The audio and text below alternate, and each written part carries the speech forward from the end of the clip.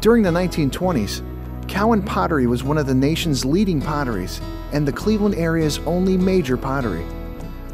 The Cowan Pottery Museum, located primarily on the first floor of the Rocky River Public Library, features over 1,200 pieces of a distinctive form of American art pottery created by R. Guy Cowan and his associates at the Cowan Pottery Studio in Lakewood, Ohio from 1913 to 1917, and in Rocky River, Ohio from 1920 to 1931. A lot of the shapes and glazes that were developed at the Cowan Pottery Studio just looked very new and different, and people were quite enchanted with them. It is a gorgeous kind of pottery, and it really is unique to the area. And of course we are unique in that as a public library, we're the only library in the nation with a pottery museum. Founded by R. Guy Cowan in 1912, the Cowan Pottery Studio produced outstanding and technically extraordinary pieces, which brought international recognition to American art pottery. Mr. Cowan was not native to this area. He was born in East Liverpool, Ohio, which is a great pottery center of Ohio. There were about 300 potteries there over the period of a century, and it's in the east central part of the state, right along the Ohio River. And so that's where his family lived, and they were all potters, and young Guy grew up in the potteries and apprenticed with his father. And his mother persuaded him that he really needed to get some academic background too if he was going to really make something of himself in the world. And so he enrolled at Alfred State University in Western New York State, which had a brand new school of ceramics. And he started there in 1902 and got his degree in ceramic engineering in 1907. Now, like many students today, he had some problems getting a good full-time job after he graduated, and did a few brief stints in various places. But finally, the city of Cleveland hired him. Well, actually, it was the Board of Education that hired him to start the ceramics department at the brand new East Technical High School that was located at Scoville and East 55th. And a few years later, when West Technical High School opened, he was also asked to do the same thing there. And so his teaching career began very early. And at the same time, he also started taking classes and eventually taught at the Cleveland School of Art, which of course is known today as the Cleveland Institute of Art, and that's how I'll refer to it by its current name. And it was at the Institute of Art where he started meeting a lot of the movers and shakers in Cleveland's art world. It was a very exciting place in the early 20th century. During the 19-teens and on into the 20s, all of the major cultural institutions were founded in Cleveland, except for the Institute of Art, which had been founded earlier in the 1880s, so that was a little older. But the rest of them, like the Art Museum, the Cleveland Orchestra, the Natural History Museum, were all founded around the 19-teens and early 20s. So Guy Cowan thrived on this. He was an intellectually very curious person and was interested in a broad range of subjects.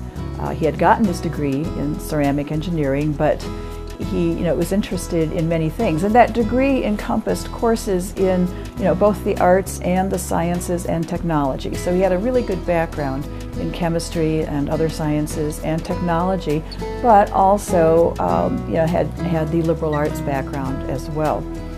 Now the thing was, he was very confident about his abilities in science and technology, but not quite so much was he as confident in his abilities as an artist. So that kind of motivated him to always study and try to learn more and practice more and research. He did a lot of research about art, and he was never quite satisfied with his abilities, but he ended up being the most prolific of the artists and designers at the Cowan Pottery Studio, and he did some lovely pieces. So he was probably a little hard on himself, I think, but because of that slight feeling of inadequacy, that propelled him to do even more research and to learn more. And he had no bones about working with other people. He wanted other colleagues of his to come and try their hand at ceramics. He even invited his students to come and work with him for a while. And even some colleagues that he met in the general art world that did not live in Cleveland. He persuaded them to come and do some work at the Cowan Pottery studio. So he was a very collaborative individual. As he began to know more and more of the artists in the Cleveland area, he became also acquainted with the wealthier people in Cleveland who served as patrons of the arts. And they liked Mr. Cowan. They liked his work and they liked his ethic, and they were willing to support him. So finally, during the year 1912, 1913, while he was still teaching school, he decided it was time to start his own pottery. And he got the financial backing from several wonderful donors. And by the fall of 1913, he opened his first studio, which was called the Cleveland Pottery and Tile Company, and that was in Lakewood. So Cowan Pottery did start in Lakewood, okay, and it was there for about 4 years until the First World War broke out.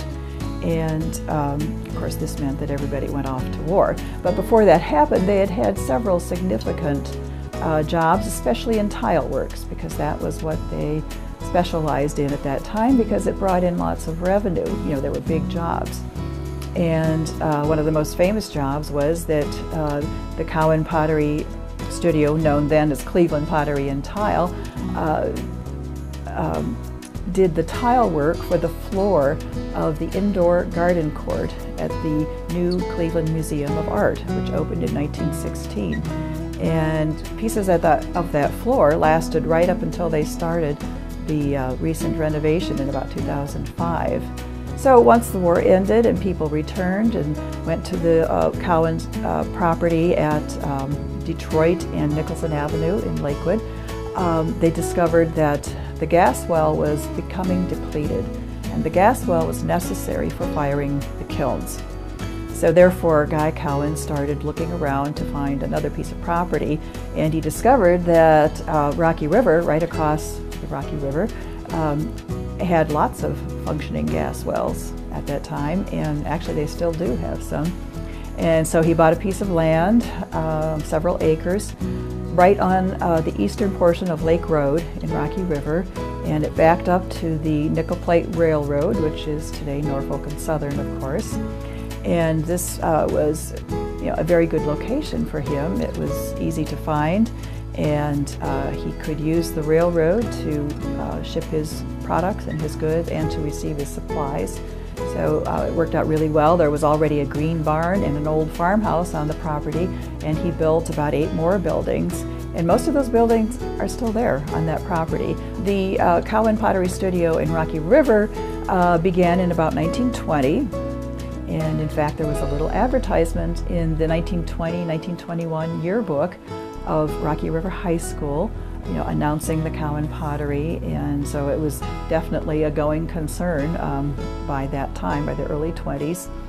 And rather than tile, Guy Cowan focused on other things, on individual pieces and items for everyday living that could be put into production, as well as unique art items.